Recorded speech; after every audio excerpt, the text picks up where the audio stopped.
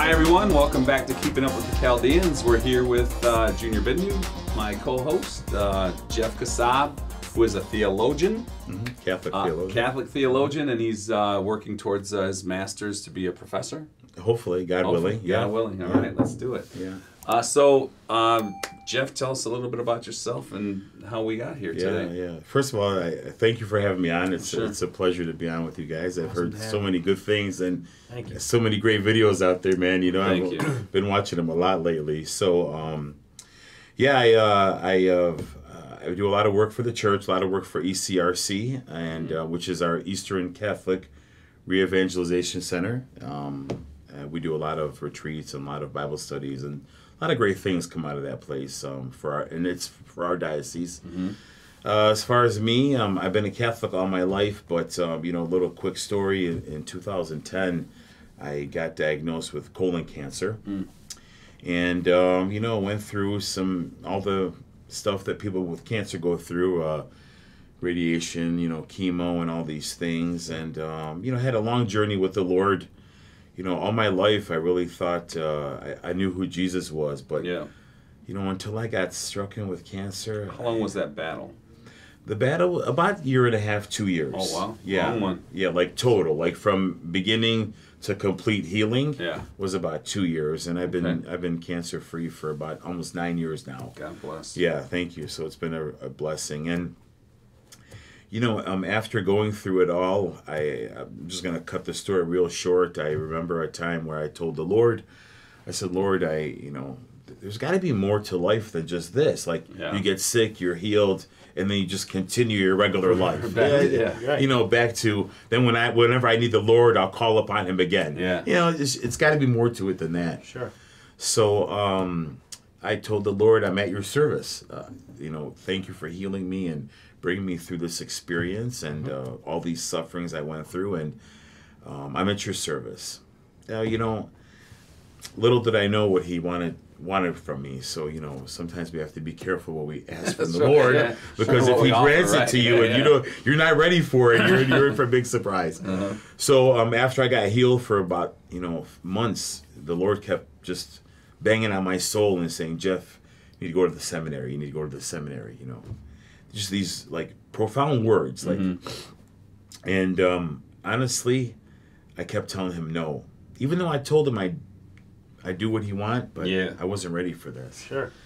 And where were you at that point in your life? So I was 43 years old. Okay. Working 50 hours a week. I got 2 kids. At a grocery store. I'm a meat cutter by trade. Okay. And I have 2 kids. One in college, one in high school. Oh wow. Lord, I can't go back to school. I haven't been in school in 25 years. Right. It's just not feasible. So for 6 months, he's knocking on my soul, And one day my wife came up to me, and she's like, "What's wrong with you, man? You're miserable." You know how wives are, they look at you right away and they know something's wrong. I didn't tell her what was going on. I'm like, this is what the Lord is asking from me. And her words out of her mouth were, "How long can you say no to Jesus?" Yeah. I don't want to say she's right, but she was right? Yeah. 2 days I prayed about it. 3rd day I went to the seminary, picked up some papers, signed up. 2013 I entered, and I graduated 5 years later with a degree in theology and working on my master's. And I tell you, Anthony, it's been the best. It was been the best decision I've ever made. Beside my marriage, it was the best decision I've ever made. And sometimes the Lord calls us for things, but when the Lord calls you for discipleship, it disrupts your life. And a lot of times we're afraid to answer the calling. Because I'm good. I go to work, come home, I go to the gym, hang out with my friends at night, maybe go to the Nadi once a week. You know what I'm saying? Lord, my life is good. Leave me alone. Please, So sometimes we're afraid to answer the call to discipleship. Right. So where were you spiritually before you got sick? I thought I was a disciple of Christ. Well, so weekly church, going to church every week. Yep. Maybe Bible study here and there, maybe some prayers once in a while. I thought I was a great Catholic. Yeah. But I really, once this happened to me, the Lord really showed himself to me, like really what Christianity, what Catholicism, what being a true disciple is about. I'm not saying that that's going to happen to everybody, but for me, that was my calling at the time. So do you think people need to have some adversity in their life to find Jesus? Or you know what, Anthony? By virtue of our baptism, and Jesus tells us in Matthew 28:16, he tells his disciples, which he's talking to all of us, but he says, go out, right, and make disciples of all nations, baptizing them and teaching them all I have commanded you. That message is for all of us. All of us as baptized Christians have the responsibility to go out and preach the gospel and to preach the news of Jesus Christ and the truth and teachings of the Catholic Church. But we're afraid to. We're afraid to do that because the world is opposing Christianity, not just the Catholic Church. Yeah, you're right. Christianity in general is the world is saying something different than what Christianity is saying. Gotcha. And we're afraid to go out there. A lot of us are afraid to go out there. Well, I don't know what to say. I don't have a theology degree. I don't have the right answers. But none of that is necessary. Right? You don't need a theology degree to go out there and preach the gospel, the good news. And gospel means good news. That's really what the definition of gospel means. It's good news. What is the good news of Jesus Christ? He came to save us. He wants all of us to be in eternal glory with him. But we're opposed to that. The world, let's face it, Anthony, sin is fun. People that abide in sin, they're having a good time. Yeah. Right? Why are they having a good time? Because they don't realize actually what a better time it is to abide in Jesus Christ than it is in sin. Because sin is temporary and sin can lead us to destruction. But Jesus Christ is eternal, right? Sure. And once you turn to Christ, your life changes. You're peaceful inside. You're happy inside.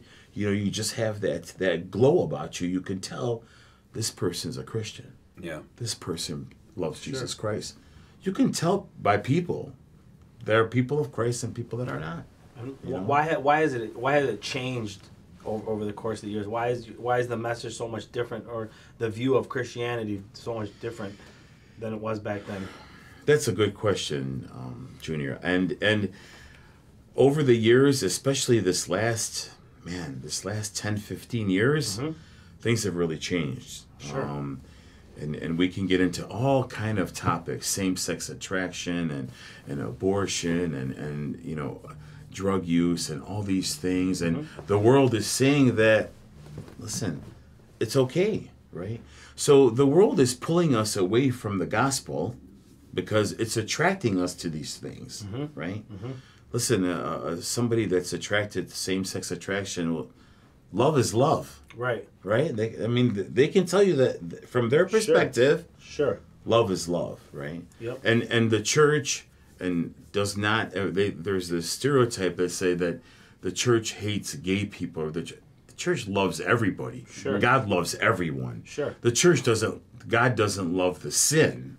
Right. There's a big difference, right? I mean, we're all sinners. Sure. I can't judge somebody with same-sex attraction just because him and I sin differently, or her and I sin differently. Right. We all have sin, right? Right. Yeah. God still loves us. Yep. It's the sin that he doesn't like. So Sure. I think that's a big stereotype. And we do have people in the church that come off, as hatred, but that's not the core of the church does not teach that. Sure. And from what I've understood is because at the end of the day, from same-sex to heterosexuals, same-sex to heterosexuals, there is no difference at that point in time until the sexual intercourse happens, and then we're both sinning.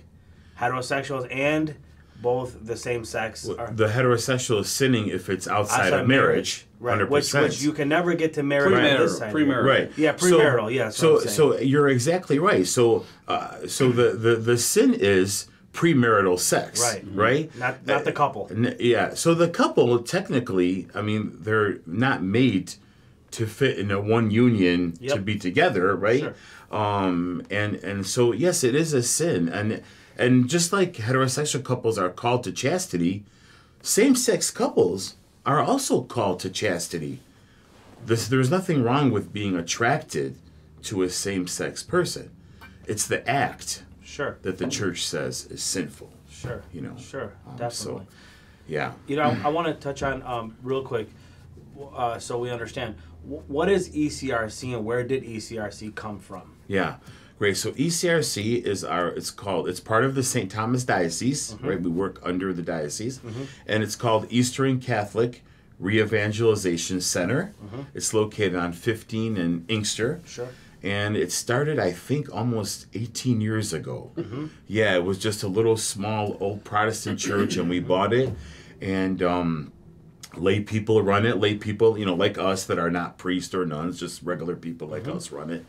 And it's grown to just amazingly what it's grown into. Sure. We run so there's probably no priest there. There's every day we have daily mass, and like a different priest from a church will come and do mass. Tuesdays it's the bishop. Mondays might be Father Pierre. Wednesday, Thursday, Friday it's always something different. What time do these go on? Mass is at I should know this. I think mass is at 8 o'clock. Morning, right? In the morning every day. Yep. Except Saturday and Sunday. And we have Bible studies. Bishop Francis does a Bible study on Tuesdays. I do a Bible study on Thursdays. We have probably 20 retreats throughout the year. We have Steubenville conferences, Awake My Soul, Genesis men's group, women's group. I mean, so much going on there. What's a Bible study? Like what goes down in a Bible study? So if I can tell you, like in my class, I'm teaching a class called The Road to the Cross. Okay. What led Jesus to the cross? How did he get there? What happened? Why did he go to the cross? Sure. So the 3 months that I teach, that's my course. I go into Scripture and teach people about why Jesus went to the cross. Bishop Francis does one on Tuesday. He takes, for example, a certain book in the Bible, maybe from the Old Testament or from the New, and he'll kind of go through chapter by chapter and do that. And it's great. It's nice to hear nice to see our bishop out there interacting with people. People like to see that, so. And when did you join ECRC? I've been involved. I've been active with them for maybe 6-7 years, but heavily in the past 3 years. Okay. And why? Why did you get to them? I just feel that ECRC it's a place to evangelize. Like we can go to all of our churches, we can go out to the diocese rather than. I belong to St. Joseph Catholic Church, Chaldean Church in Troy. Sometimes when you evangelize from a church, you only get people that go to that church. Right. When you evangelize from ECRC, you're able to draw people from all parishes because that's really what ECRC is all about. Sure. So, and they have a production company called Martoma. They do a lot of videos. We're now starting a podcast. Our first podcast with Sean A.R. Called The Right. I think it's called The Right, The Catholic Right, and we just started one called Genesis, our Genesis podcast. Sure. We just did the first one last week. That's ready to launch. So they're doing a lot of great work there. Some of the topics on the Genesis. So we just did one. The first one was about the Eucharist. Okay. There's actually there was a study done on the Eucharist that only 33, now this is very shocking, this is why we're doing stuff like this, 33% of Catholics believe that the Eucharist is the actual body, blood, soul, and divinity of Jesus Christ. The rest say it's a symbol. And that's not what we believe. So the question you had is, what got us here? Yeah. What got us there? Yeah. That you don't believe you're receiving the Eucharist. Sure. You go up there, the priest says this is the body of Christ. If you don't believe that's the body of Christ, I wouldn't receive it. Can you explain it though? Why people should believe that that's the body of Christ? Sure. So in Matthew, Mark, and Luke, we call them the three synoptic gospels, right? The church believes, and also Jesus specifically says at the Last Supper. This was the Last Supper that he had before he went to the cross. This is my body. This is my blood, which I leave for you, right? Do this in memory of me. If we go to the Gospel of John in chapter 6, Jesus says 7 times in a row, you must eat my body and drink my blood to have eternal life, right? You must, and then he says, you must do this, you abide in me and I in you. So he repeats this 7 times that this is my body, this is my blood. There's no symbolic there. It's very literal the way he speaks. And we know even from the early church that the first in the first century, even from the letters of St. Paul, he says that there's the breaking of the bread. They were doing like little small masses in people's houses because there was no church. And they would break bread, they would read the Word of God, and they would continue on throughout the week. So the Eucharist, we can trace it back to the first century, that this, and it contains his body, blood, soul, and divinity. So to answer your question, we did a podcast. So now the Genesis podcast is going to be stuff that's coming up like weekly in the news about the faith, stuff like this, you know, and we're kind of geared towards men. And we think that men need this challenge. Why is that so important to gear it towards men? So we started Genesis 4:9 4 years ago, and honestly, Anthony, the devil's attacking men. If the devil can attack men and break the family apart, he's succeeding at his job. Sure. And we can see that's what he's doing, right? Men are falling apart. You see more and more men addicted to pornography, strip clubs, drugs, all these things that, again, the world says do it, which is actually the devil saying do it, paying less time, and focusing on his family, right? Yep. If I don't lead my wife and children to Jesus Christ, who's going to do it? Sure. If I don't teach my son, well, my son's 28 now. Sure. But as he was growing up, you know, we're seeing a lot of younger, especially Chaldeans. If you don't show them who Jesus Christ is, don't expect them to learn who Jesus is outside of your house, because they're going to get a whole different perspective of who Jesus is. So we're taking men, especially, you know, Chaldean men. You know, we're hard workers. We provide. You know, we're so diverse in many things. Right. And a lot of us Chaldean men believe that's what it is to be a man, is to provide. But it's not. That's not what it is to be a man. If I provide and my family has not been led to Jesus Christ, I have failed as a man.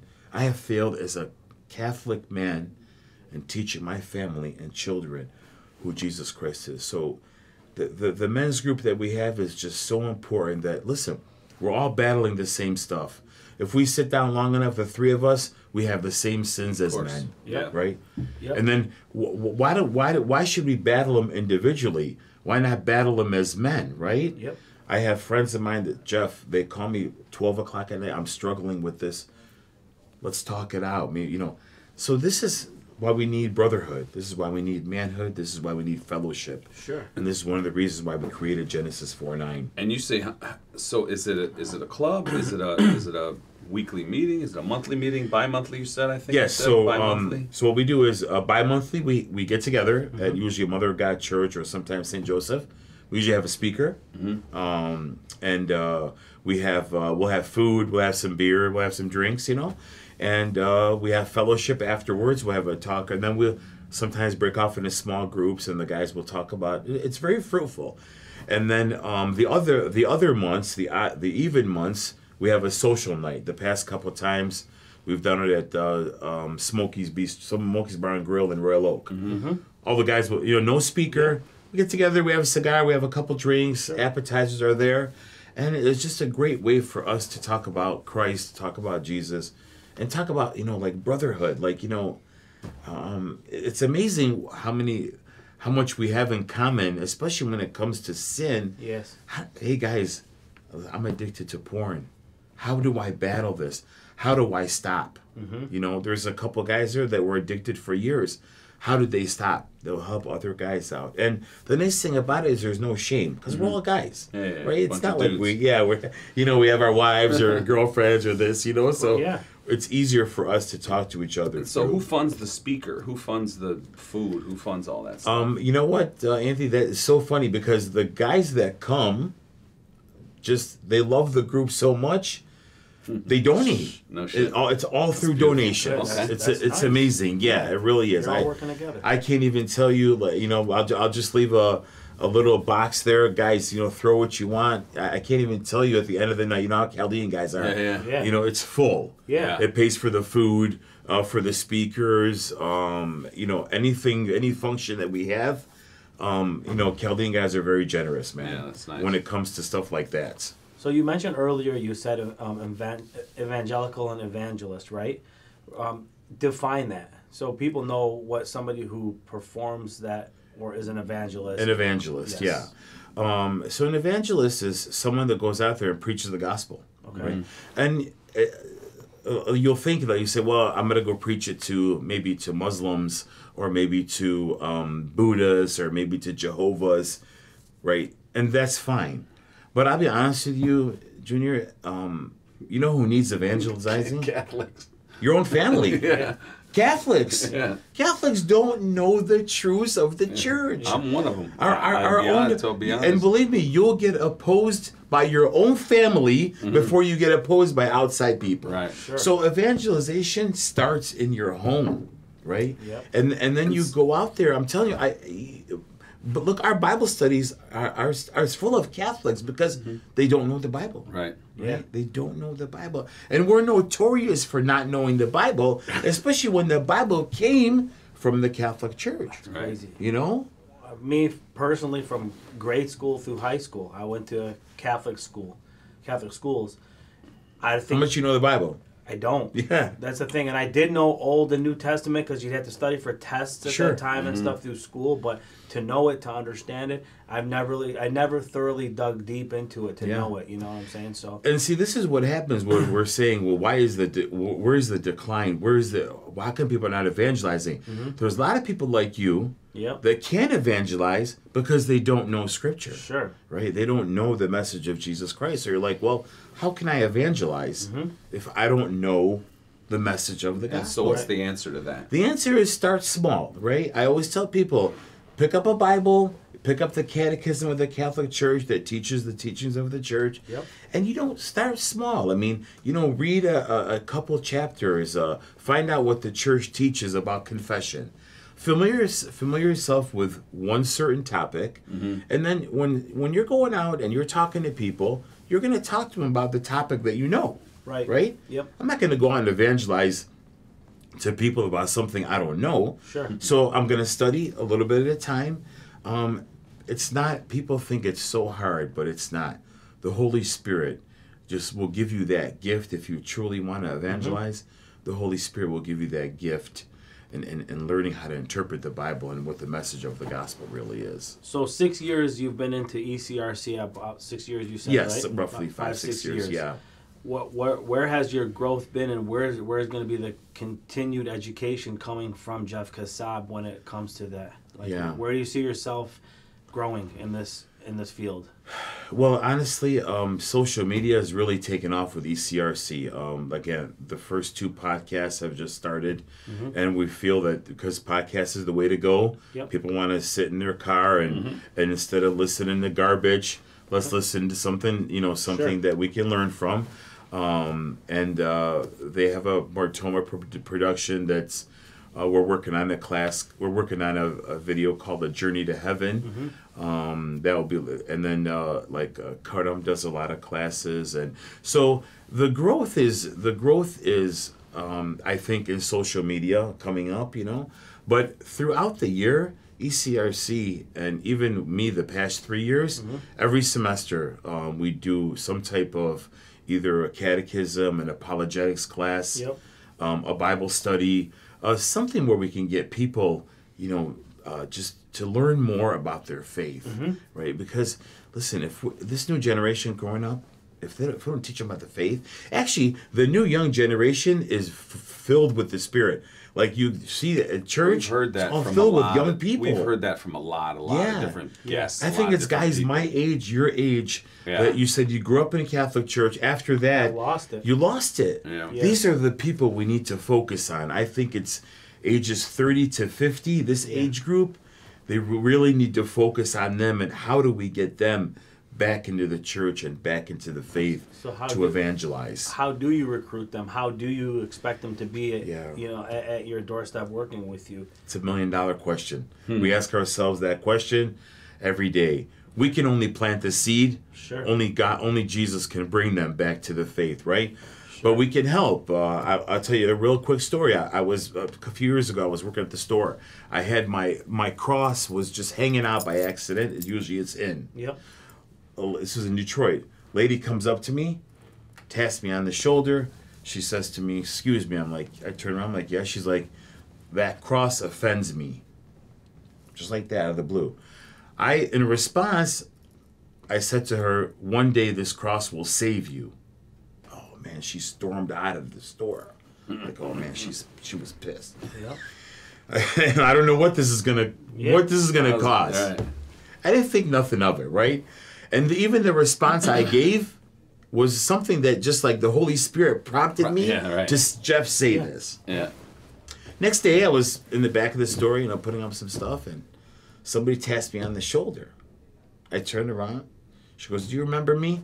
I'm like, "Yeah, you're the lady that came in yesterday and said, 'My cross offends you.'" Yeah. You know what she told me? "Can you tell me how it will save me?" Yeah.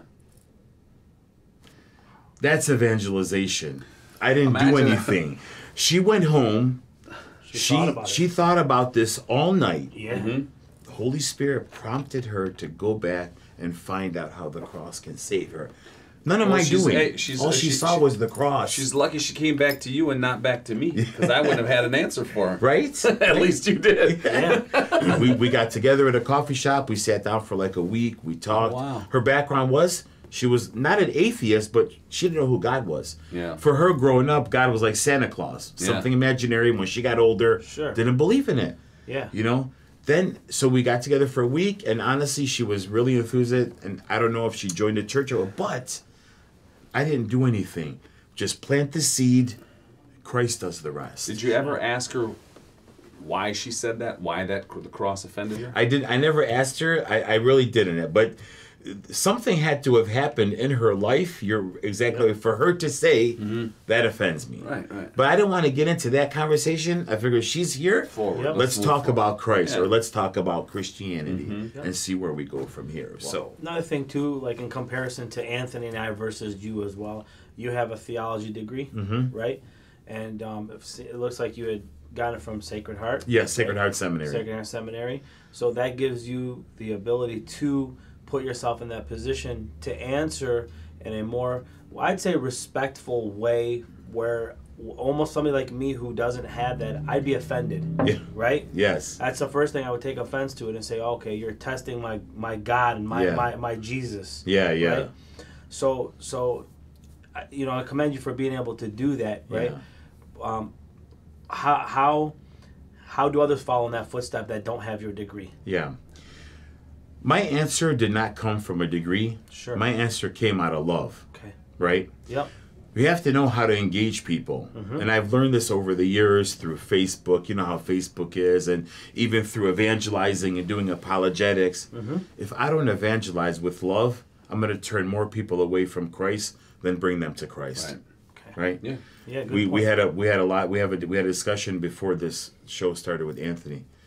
If Anthony's not familiar with something, and I'm speaking to him like, you don't know this. Yes. Are you, with all due respect, are you Yeah, that dumb? Yeah. You don't know this. He's gonna get more discouraged and like, see, this is what followers of Christ are like. Yeah. And people turn away from that. You got to talk with love. You got to show love, and that's what Jesus said. Jesus told his disciples, the only way people will know you're my disciples is how much you love one another, right? If I don't show my brothers love, you're never gonna say that guy's got a degree. You might say he's got a degree, but he's not a follower of Christ, And there's many Catholics and Christians that way, that are just bitter and listen, this is how it is, and that's it. When Anthony asked me a question about a certain thing about the faith, I can't. And I told you, I said, it's not just because I can't tell you something just because the church says so. That's not a reason to believe. Sure. If I tell you that you have to believe in this because the church says so, I wouldn't believe it. I have to back it up, right? Either theologically or through scripture or through our church fathers. It has to be backed up. You know? So theology means Study of God. theory, right? No, it means the study of God. Okay, so so you're studying God, and how is that? How does that, like? Yeah. How does it come out to, like, you knowing everything now? Yeah. So the study of God comes through revelation, right? God has revealed himself to us through Scripture. Sure. Right? Okay. Revealed in the Old Testament, he reveals himself to us, through Abraham, through Isaac, through the prophets, through Moses. And then in the New Testament, obviously, he reveals himself to us through Jesus Christ, his only Son, right? Which is God also, part of the Trinitarian Father, Son, Holy Spirit. So we will never know anything about God unless he has revealed it to us. You can come to some conclusion about God, maybe through nature and through science. You might be able to say, well, okay, there has to be another being that created all these things, but without getting to know him on a personal level, and that's what Scripture is, you get to know God. See, people separate God. They think he's just so high and so far out there that we can't have a relationship with him, and that he would never reveal himself to us. But on the contrary, he loves us so much. Somebody that loves you a lot, how do you love somebody? By having a relationship with them, right? Right. Yep. And that's how it is with Jesus Christ or with God. We have a relationship with him.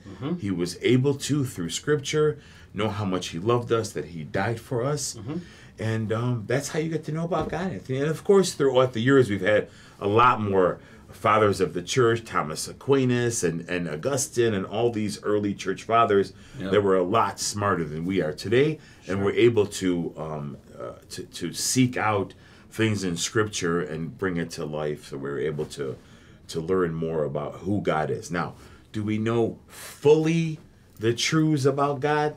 Nobody does. Not till we meet him. We won't know that till we get into heaven, right? Yep. How can you fully understand Father, Son, Holy Spirit, one God in three persons? How does that work? Yeah. Sure. But our faith tells us it's true through Scripture, but fully believe it, like when you get in heaven, you'll be like, wow, now I get it. Yep. So these are things that our faith is a big part of what we believe. Nice. So you talk about scriptures, and you talk about the Bible, and you talk about everything that's been documented, right?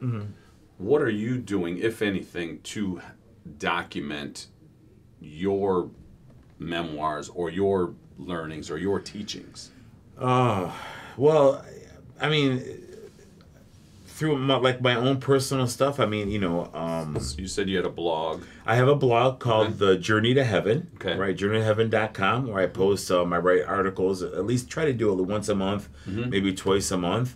And I have a YouTube page where I put up, I'm doing a series called Bible in the Backyard. So one day I was sitting in the backyard, I was reading Scripture. I said to myself, you know what? Let me just pop up my iPhone. I put it on I brought a bunch of 2x4s. I propped up the camera and I let me start recording. So it turned into 9 episodes now. They're only like 10 minutes. Oh, good. I go through Scripture. I just give you like enough info where I wanted people to seek Scripture. Oh man, this is interesting what Jeff said. Let me go grab the Bible and see if I can learn more.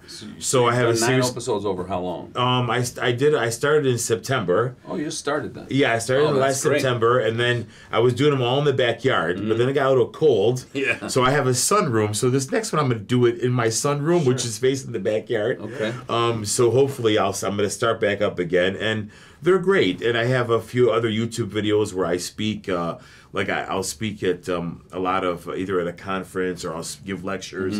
I record them. I put them up on YouTube. I was just in Australia. Father Matthew called me there for a youth conference and gave a few lectures there.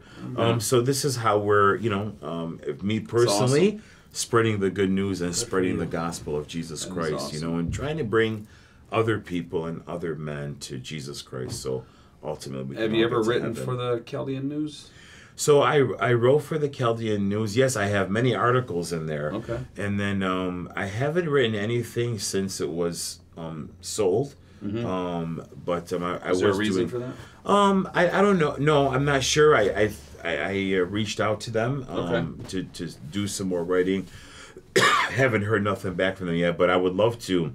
They change editors here and there. Yes, so I used to write. I would write 1 month, and Cut'em would write 1 month, and we would call it the ECRC Corner. Okay. So we'd write, and we did just different stuff. They were great. I think I wrote about 7 or 8 articles for them, but I'd love to do more work with them whenever they're ready to do that. All right, cool.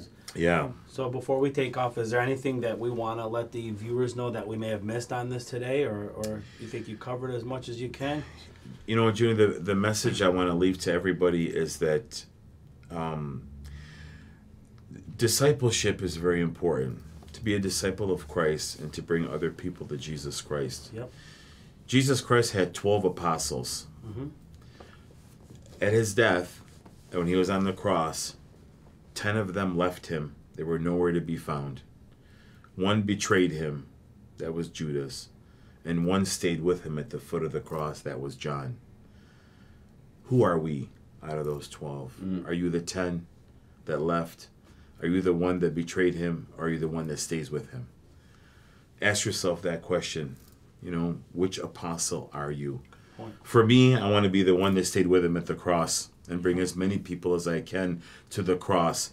Not because the cross is about suffering, but the cross is about glory.